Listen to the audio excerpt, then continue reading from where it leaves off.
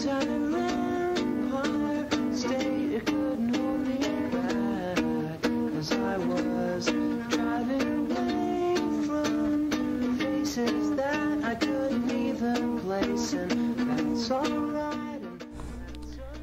I've been thinking a lot about summer lately, about my dead-end job at a local water park, and about the friends who found fantastic internships, but not in New Hampshire. To me, summer isn't defined as the season preceding spring.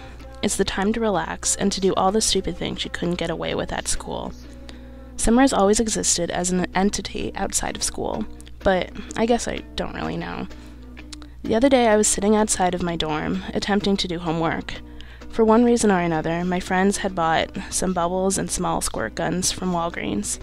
As any good student would, we pushed our homework aside and had a water gun fight.